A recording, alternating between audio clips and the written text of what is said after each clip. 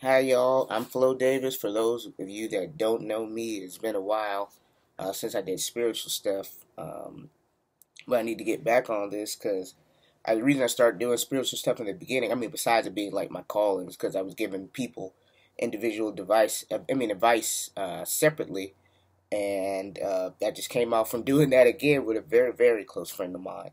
And I was like, this is a good one because this is stuff that I went through as well before you become like zen or at one of yourself, or before you like start meditating and being present in the now. So the title of this lecture will be The Success Trap. If you're on YouTube and you're watching me, make sure you hit that subscribe button. Make sure you violate that like button if you like this video. So again, I'm entitled this one The Success Trap. And this is how we all are programmed and ingrained into the success trap. So the success trap is like the thought or the perception that you always have to be climbing higher, higher, higher, higher, higher, higher, higher. And the programming starts from the beginning. You go to school, and then you go to college, then you get a job, then you get the job, you have to get promotions, or if you, it doesn't, even within it even gets into success traps with your happiness too. Say like, okay, if you're, so I deal with a lot of people in music. So say you're doing music, and say maybe you've even received a reasonable amount of success. You still have this mindset like, okay, once I get this goal, I need to be climbing this, climbing it, and there's no breath or no observation of what you have accomplished already looking back, and you're whatever you're chasing is you're actually chasing a feeling like this moment or this expectation. Okay, once I get this goal or once I get to this piece, I'll be happy. But you realize even with like you could be going in a flow where you're receiving all your goals and getting everything that you want, but every time you get it, you're running after this type of excitement. And actually I had books, kind of The Power of Habit, and there's another one, a yellow book, something about happiness, like happiness index, but it kind of talks about the happiness index and those patterns in there. You'll always be chasing after this, or you always be looking for, because there's two, right? There's two ways that you could approach things. There's two kind of people in life. So there's really successful, driven people like my close friend and me. That I was that person for a very long time, where you'd be like, okay, I don't mind delayed gratification. I'm always working. I'm always going to the next goal, and then there's another type of person that's like, okay, everything is just instant. Everything is about now. Both those are two axioms of ways that you can do things. They're both completely wrong. Just like I speak about everything, it's about balance. It's balancing your life. It's not everything doesn't have to be happening right now. You have to find the balance of like, okay, when I should be waiting? What stuff is for happiness right now? And I think the best way and the best solution for that is just being present and being in a present moment and appreciating what you have and being about with, okay, doing your priority list, looking at balances and being like, okay, this is what I can do now. This is what can make me happy now. These are things that I can wait, and this is worth towards waiting on. And not searching so much for a feeling, but just being okay and being happy in you. Like I said, we have an issue where we're looking for too much response from outside, and that's why you'll never be satisfied. You're looking for too much praise from your friends. You're looking too much praise for your family. So that's why every time you do something, you put it on Facebook or you put it on Twitter. You're looking for too much outside when your true joy only becomes from inner, because outside can be very fickle. Like you see it with celebrities all the time. Like, a lot of fans that are like, I feel like for some celebrity, I'm a true fan of certain artists, so like, or a true fan of certain like athletes or whatever. So like, but most people are fickle, so you can't base your satisfaction on your happiness on outside. So that's the first step. The, but again, the entire society sets it that way. That's why actually I love MySpace over Facebook. Facebook is a very external factor, and so is Instagram. They're very like external driven. MySpace was more internal driven. It's like you got your own little page, you design it internally. It was everything from you. So look for your gratification and satisfaction. I'm making up words, but look for your gratitude and your and things that satisfy you from inside without. And that's the problem. People are outside within, and that just doesn't work. Everything that is outside you. It's actually a projection of yourself. Even the people that are around you, like I have another spiritual friend, actually she could tell you that, like talking about you talking about people, a lot of people, your projections and things that you don't like in them are like projections of yourself. So really take inventory of what's going on the inside. Slow down and be present. Like, hang out. Who gets this really well? Older people. Actually, like we talk so much about older people, like, oh, maybe they don't know Facebook, or maybe they'll, but when it comes to life, I mean, they're 80, 67, they get it. They understand. That's why they'll stroll through the park, salon, because you're always rushing to what goal. Like, slow down. That's your main problem. If you slow down, you appreciate like things you have, and think about your experience and stuff like that. Like sometimes we move so fast, we don't experience. And again, I said that's all symptoms of the program. And I put this not too long ago, jokingly, but I really meant it as well. This kind of jokingly thing I put up on Facebook about nature and healing and stuff like that. Like if nature heals anxiety a lot, because when you get out something fake, like this fake matrix, or this fake, concrete jungle, or this work environment, or this need to always be running, this rat race, which it doesn't matter what level you're at, you're still like, if your mindset is about mental, right? So whether you're working for someone else, or even as an entrepreneur, even as a musician, or even you still can be in the same frame of mind phase, because you're never satisfied. You're chasing after some type of happiness internally, and you can't get it because it's your mindset first. And slow down, be happy, take an inventory of your emotions, of how you feel.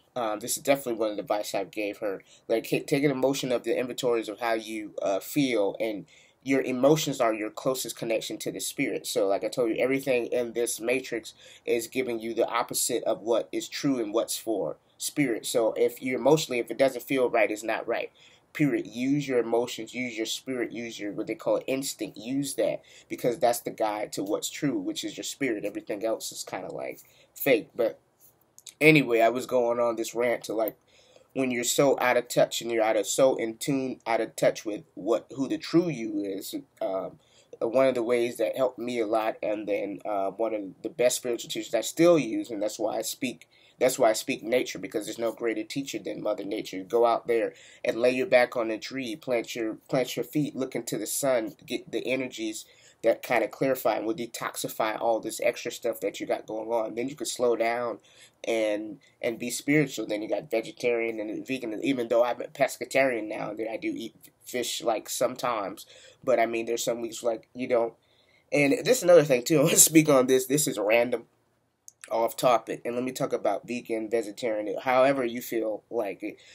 It works for me, right? It makes me happy, but like, if it doesn't work for you, that's fine. But this is the point that I'm trying to make. People are too attached to like whatever they feel they need. Like, okay, spiritually, I felt like veganism and vegetarian is better. I'm like calm. There's not as much energy from the stressed animals that I'm eating. But here's another thing. This is the big point. If you cannot, you should be able to pick up and put down any fucking thing. If you have an issue where you can't stop doing something, you have to really, that's an addiction. For most people, food is addiction. You should be able to put down anything. And I mean anything, clothes. Because at the end of the day, once you leave this realm, it'll just be you. So you really should take an inventory of like what you can pick up and what you think that you need, because you don't need any fucking thing. Actually, in the beginning, when the energies were a little bit better, and most of us were just breatharians. We're just like fucking walking plants. You don't need food at all. So there's people that do like breatharianism, like that's like whole nother fucking level. But you have to check yourself and be like, okay, what I need and what I don't need. So that's more, like I said, everything is a spiritual thing. People, and you shouldn't be so attached to anything where you have to go on Facebook and put a whole fucking rant about it. And that's how I'm speaking. I'm not downing anyone that's not vegetarian or anything like that. But what I'm saying is you should be able to pick up and put down any fucking thing. That's anything. Spouse, partner, family, that's anything. We have this attachment issue. You can't be attached to anything in reality, like especially And that's where they got what they were trying to say in the Bible about like revelation and go that you can't be attached to anything. Go only you are responsible for your own use. So all that baggage when you read it, you can't be so attached to like this way of eating because it can be completely wrong and then it can change again. It like there's adaptability. So like and that's when the balance of like when you talk about evolution and stuff is change and adaptability. If you can't change, you'll die. Period. So that's really what it's about. You have to be adaptable, and you can't act like you need any. You don't need anything. It's just simple. Like you would, like soon, like you guys will get it. You really don't need anything. But anyway, I just went on a whole different rant. But the main rant, like I said, I was trapped in this for a very long time, and even my cousin brought it up to me, like But now I'm in a lot more calmer space. I'm always going for the next goal or the next this or next that. It's fine. Like I live life as I do the best that I can every day.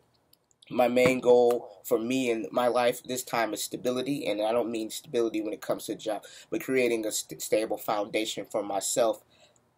However, I sit on it, and also faith, but that comes with being present. You can't build without being here. Your focus today is what builds tomorrow. So like the future and the past, they're irrelevant. The only thing like you have to really slow down is be present. Bad anxiety comes from living in the future.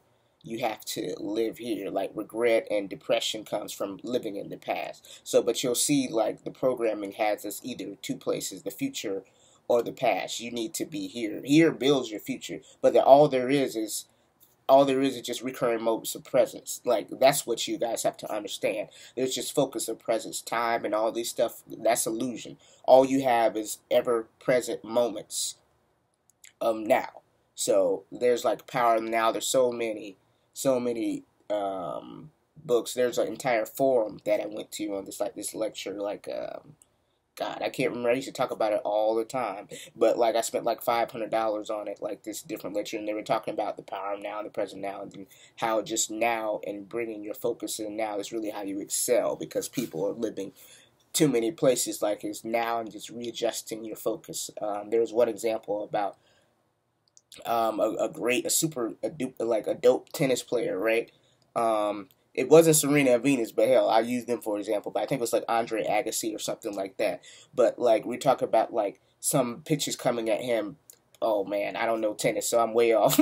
But like sometimes they throw it at him, it might be 150 miles or 120 something miles an hour, and he hits it with such accuracy. But when you think about like his focus, and when he sees the ball, it's like in slow motion so he doesn't have the same perception that we have. But again, that comes from intent, focus, and being in the present. So whatever you do, be focused on the present. That's what creates your reality. And like I said, they know that. The people that own this matrix, that's why they got you here and here. But like I said, that's why they do all this programming stuff in movies, because their mind, they already know that the mind and all that creates the reality. So that's why they'll have you on like all these distraction stuff and that, which I watch nothing.